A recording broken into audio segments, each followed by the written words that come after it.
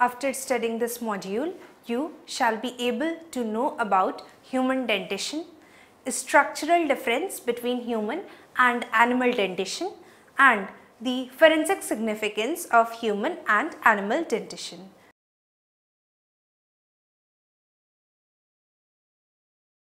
Forensic dentistry or odontology is the area which falls within the greater disciplines of dentistry and forensic science that basically assesses, manages and presents dental evidence in legal proceedings for the purpose of justice. Casework in forensic dentistry often involves identification of unknown or missing individuals, human remains, or victims of mass fatality incidents such as natural catastrophes and accidental tragedies. This identification is done by comparative study of a victim's dentition and supporting structures with the dental records of known individuals. The latter records may be obtained from private dental offices, prison, or the military dental databases or records that are retained by the Federal Bureau of Investigation or the FBI by its National Crime Information Center's missing, unidentified and wanted persons file in a web environment. Since forensic odontology is among the several forensic specialities, the forensic dentist's part often interferes with the work of the anthropologist, criminologist, toxicologist, pathologist and the law enforcement officials involved in a case. Identification of human remains is a tough job.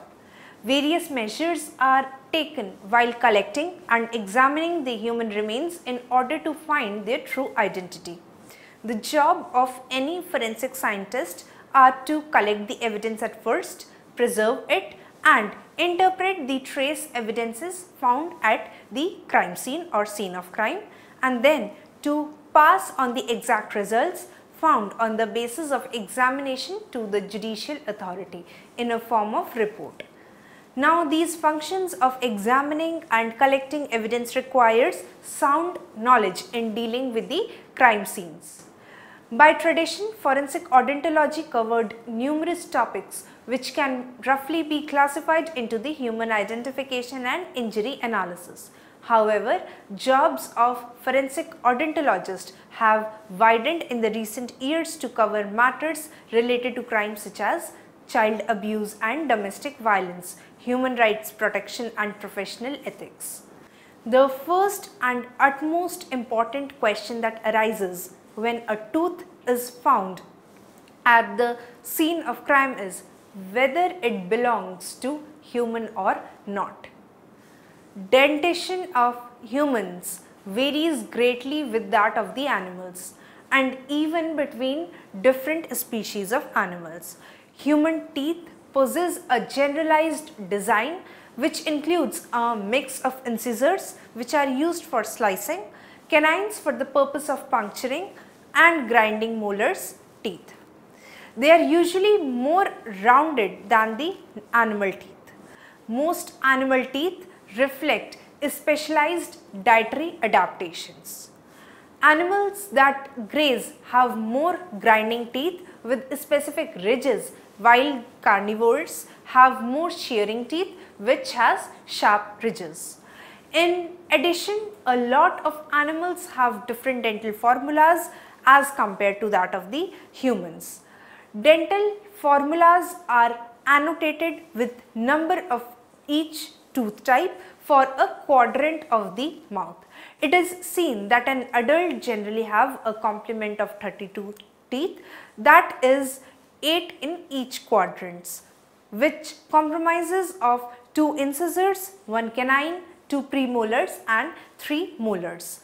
Although extremely variably, it is seen that many placental mammals display a generalized dental formula that includes 3 incisors, 1 canine, 4 premolars and 3 molars in the ratio of 3:1:4:3. Now we will study about the structure of human teeth. The study of tooth anatomy is important for a forensic investigator or analyst.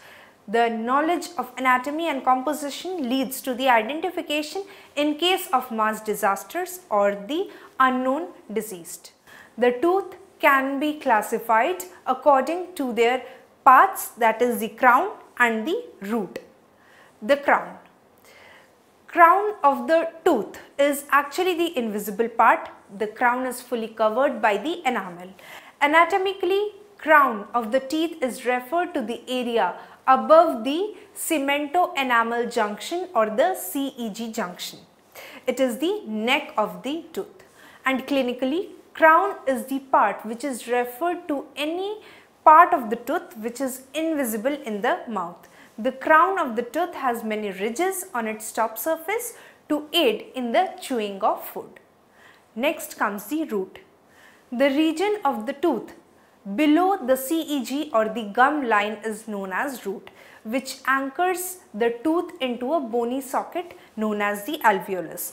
The outer surface of the root is covered in a bone-like structure which is a mixture of calcium and the collagen fibers known as cementum.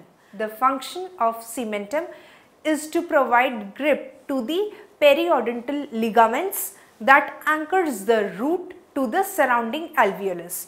The number of tooth varies from 1 to 4 in different type of tooth.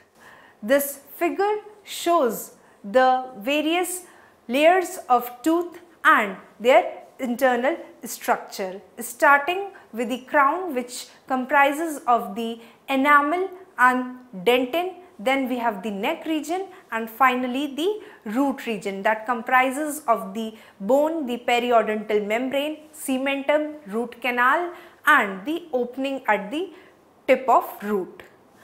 Tooth is covered with 3 different layers, that is the pulp, dentine and the enamel. Now starting with the first, we have pulp. The pulp is the most important part of the tooth and also for forensic analysis. Pulp is a vascular region of the soft connective tissues which is present in the middle of the tooth. The outer hard structural tip of root is all supported by the tiny blood vessels and nerve fibers which enters in the pulp through small holes to the tip of the root.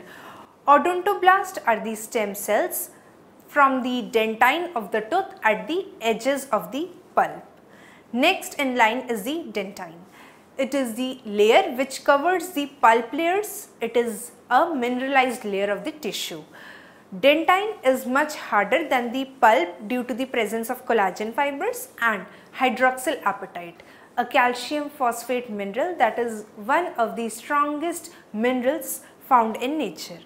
Structurally, dentine layer is very porous. Due to this, it allows all the nutrients and materials produced in the pulp to spread through the tooth.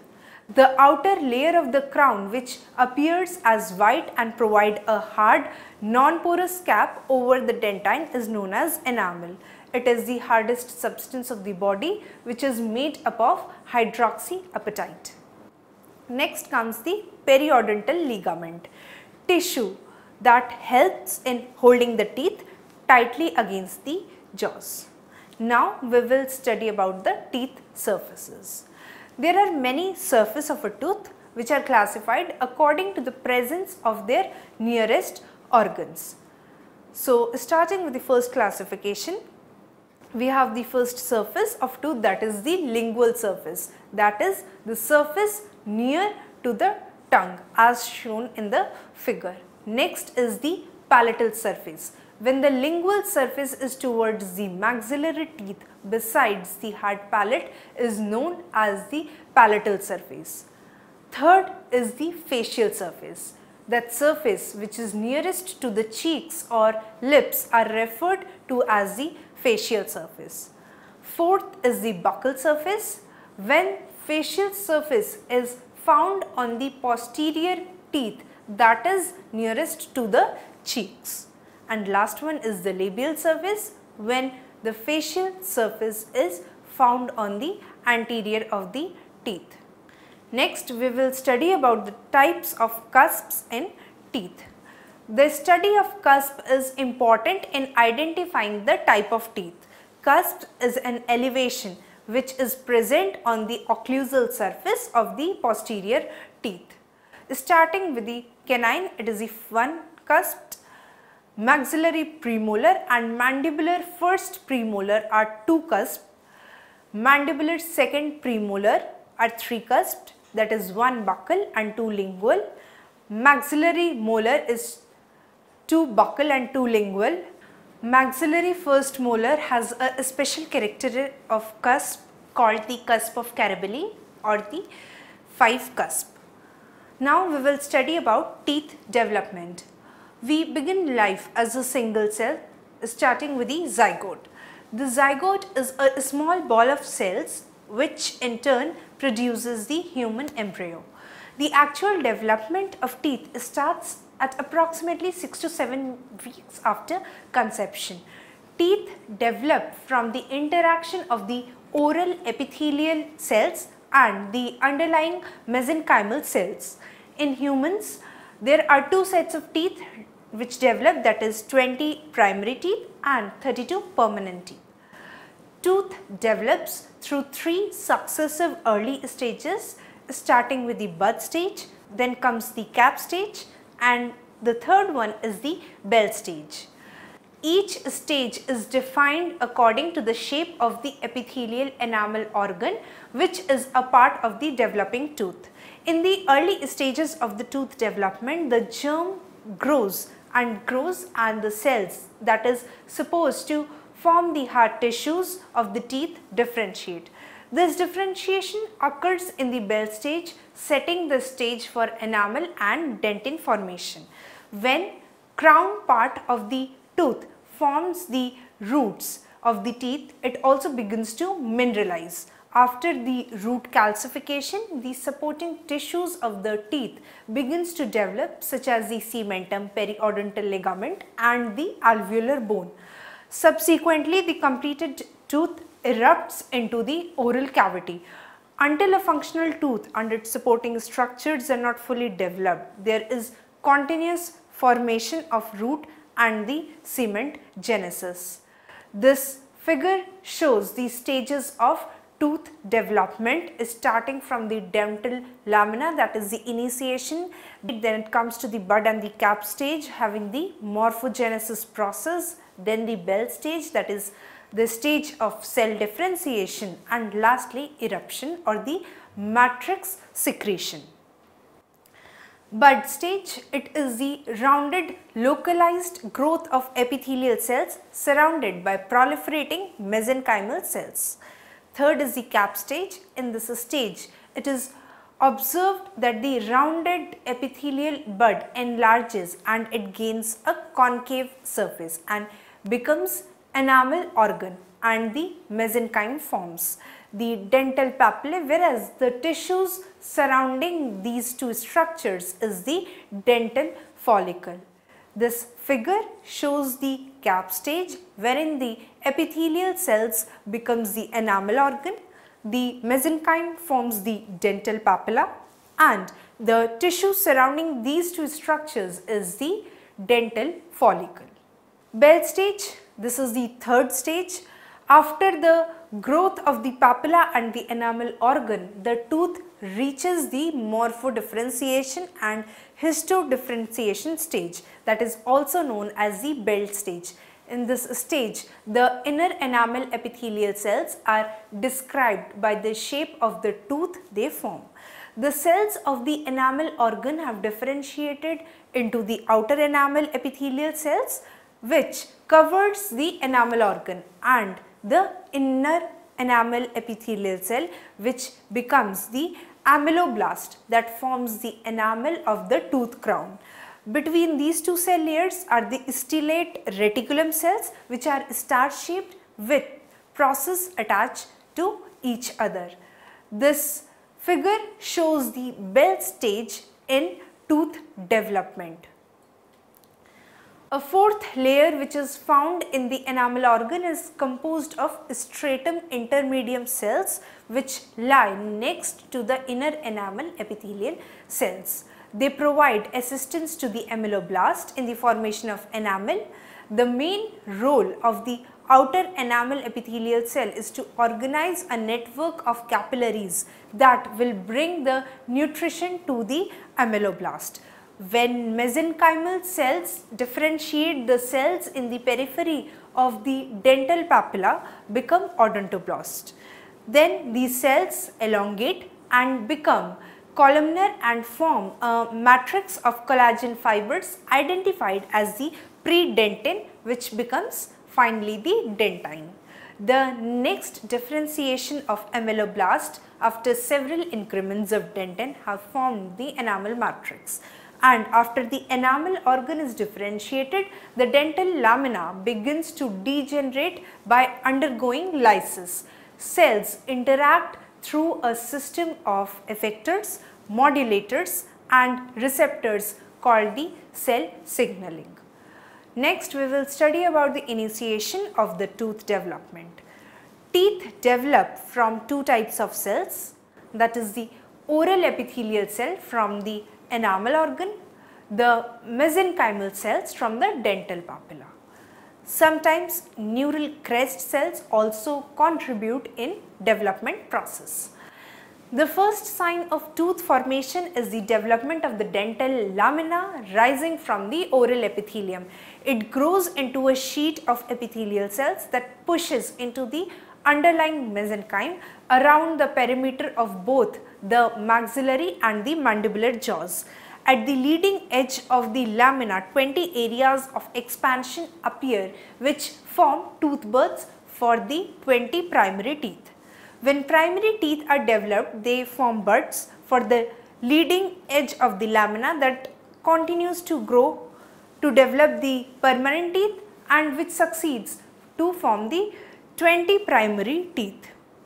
Now this portion of the lamella is called the successional lamina, which continues posteriorly into the elongating jaw, and from it comes the posterior teeth which forms behind the primary teeth. In this way, 20 of the permanent teeth replaces the 20 primary teeth and 12 posterior permanent molar develops behind the primary dentition. The last teeth to develop are the third molars, which develops about 15 years after birth. The originating dental lamella makes both the successional and the general lamina, which initiates to play the role in the 6th prenatal week and remains to functional up to the 15th year, producing all 32 teeth. Next is the development of the dental papilla. Papilla cells are important in further enamel organ bud formation into the cap and the bell stages. In appearance, they are densely packed cells which characterize the dental papilla, and it is evident in the early bud stage, during which cells proliferate around the enlarging tooth buds at the leading edge of the dental lamina. Blood vessels and nerve fibers appear early in the dental papilla, which provides the source of nutrition. And with cellular changes, there is formation of hard shell around the central papilla, as this occurs in the papilla, which becomes the dental pulp. Next is the process of dentinogenesis. The process of formation of dentin is called as the dentinogenesis. The process starts when the odontoblast elongates in dentinal tubules. They develop at the proximal end of the cells adjacent to the dentine enamel junction. Gradually, the cell moves pulp upwards, and the cell process is known as the odontoblast process. Incremental lines of the dentin are characteristic feature of the dentine, which are formed along the dentin enamel junction. This figure shows the process of the dentinogenesis formation. The first meshwork of the collagen fibers is dentinal matrix, and it becomes calcified within 24 hours, whereas it is called as the predentine before calcification and dentine after the calcification. Collagenous dentinal matrix is laid down in increments like the bone or enamel, which is indicative of a daily rhythm for the hard tissue formation. The site of initial formation is at the cusp tips. As the odontoblastic process elongates a tubule is maintained in the dentine and the matrix is formed around this tubule. Dentinogenesis takes place in two phases. First is the collagen matrix formation, followed by the deposition of calcium phosphate or the hydroxyapatite crystals in the matrix. Next is calcification. On the surface and in the collagen fiber, there is appearance of the crystal in small vesicles. That is the initiation of calcification. The crystal grows, then spreads and coalesces up until the matrix is totally and completely calcified. It is seen that only the newly formed bands of dentinal matrix along the pulpal border is uncalcified. Mineralization occurs due to an increase in mineral density of the dentin as each daily increment of the predentine forms along the pulpal boundary. The adjacent peripheral increment of predentin formed the previous day calcifies and becomes dentin. Now next is the amelogenesis.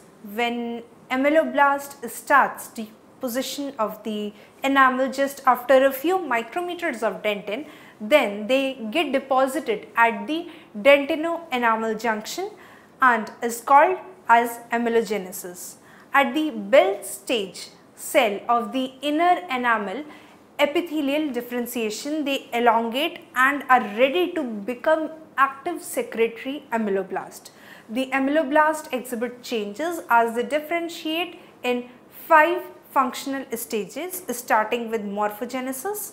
Then comes the organization and differentiation, third is secretion, fourth is maturation and fifth is protection. Short conical process or the Tomes processes develop at the apical end of the ameloblast during the secretory stage.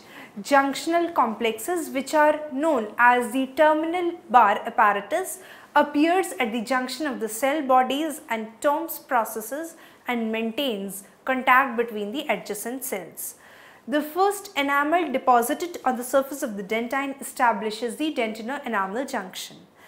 As the enamel matrix develops, it forms in continuous rods from the dentino-enamel junction to the surface of the enamel.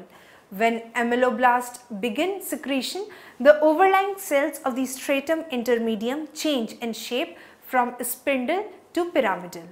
Substances that are needed for protection of the enamel arrives via the blood vessels and then it passes through the stellate reticulum to the stratum intermedium and the ameloblast.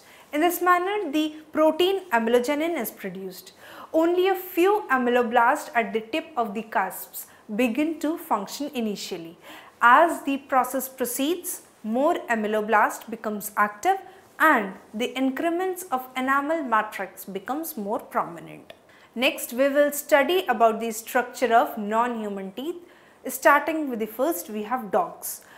A dog has 42 permanent teeth which are distributed over the dental arcs not equally, and so the upper dentition consists of 20 and the lower of 22 teeth. The largest are considered upper fourth premolar and lower first molars, which are called discordant teeth. It is observed that between the discordant teeth and fangs, a dog an open bite which is limited to the top and bottom conical crown premolar teeth. Thus, in the closed position of the jaws behind this occlusion is limited by the discordant teeth just in contact are smaller in size 2 molars. Only large dog's molars in a valid comparison can be likened to the human molars. Next in line is a horse. An adult horse has between 36 and 44 teeth, where the enamel and dentin layers are found to be intertwined, and in all horses you will observe that they have 12 premolars, 12 molars and 12 incisors. Generally all male equines have 4 canine teeth called the tushes between molars and the incisors. On the other hand, few female horses, that is less than 28%, have canines, and those that do generally have only 1 or 2, which in many cases is seen, that are only partly erupted. Very few horses have 1 to 4 wolf teeth, which are basically vestigial premolars. It is seen that mostly horses have only 1 or 2 vestigial premolars.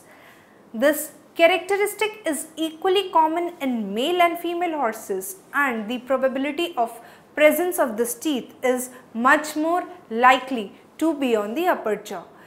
If this vestigial premolars are present, they can cause many problems as they can hinder with the horse's bit contact. Therefore, it is common that the wolf teeth are removed.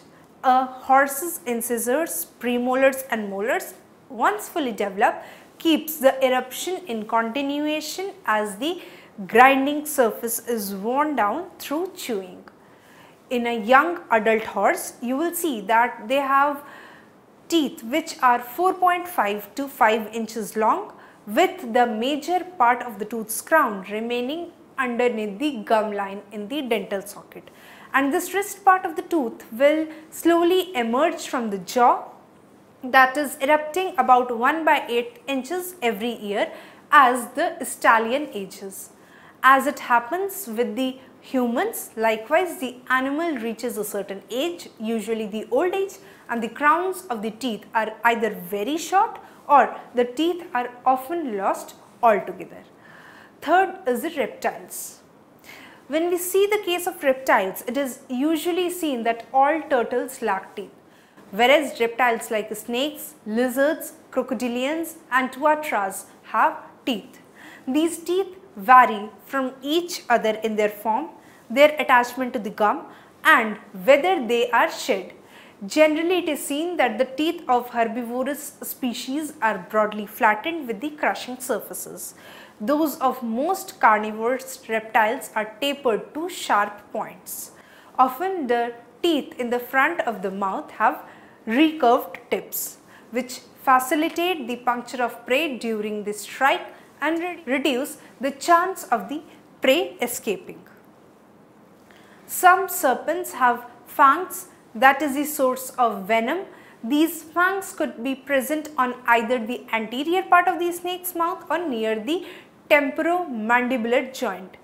Cardon 2002 suggests that reptile teeth may well be joined in sockets, that is thecodont, either on the alveolar surface of the jaw or the acrodont, or on the inner side of the jaws, that is pleurodont. In few reptiles, scientists have found thecodont teeth. These are replaced within the same socket, whereas crocodilian teeth are thecodont in nature. Snakes typically have acrodont teeth.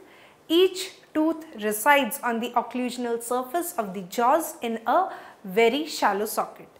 Replacement teeth rise next to the active teeth.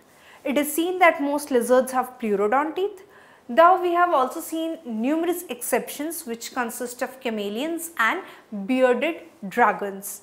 Whereas when it comes to tuatras, it is seen that they have acrodont tooth attachments. The teeth of reptiles usually are similar throughout the mouth. However, the tuatra, crocodilians and venomous snakes have heterodont dentition with more than one tooth type per arcade, as stated in Romer and Parsons in the year 1986. This table shows the teeth and the incisors in various types, such as carnivores, they have sharp teeth and pointed incisors. For herbivores, it is broad and flattened, and incisors are spade shaped. In case of omnivores, teeth are short and incisors are pointed, whereas in case of humans, teeth are broad and flattened and the incisors are spade shaped. This table shows the teeth in structure of teeth in carnivores, herbivores, omnivores and humans with that of the canines. In carnivores, the teeth shape is long and sharp and the canines are curved. In case of herbivores, the teeth are dull and short and the canines are long or none. In case of omnivores, teeth are long and sharp whereas the canines are curved. And lastly, in case of humans, teeth are short and the canines are blunt. This table shows the teeth in carnivores, herbivores, omnivores and humans with that of the molars. In carnivores, the teeth shape is sharp and jagged whereas the molars are blade shaped. In case of herbivores, the teeth are flattened with cusp and the molars are complex surface. In case of omnivores, the teeth are sharp blades and the molars are flattened. Whereas in case of humans, the teeth are flattened and the molars are with nodular cusp. Now students, I will summarize all that we have studied in this module. The study of tooth anatomy is important for a forensic investigator or analyst.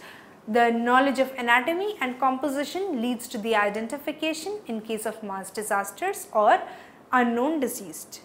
The human tooth can be classified according to their parts, that is the crown and the root. Human tooth is covered with 3 different layers which are pulp, dentine and enamel.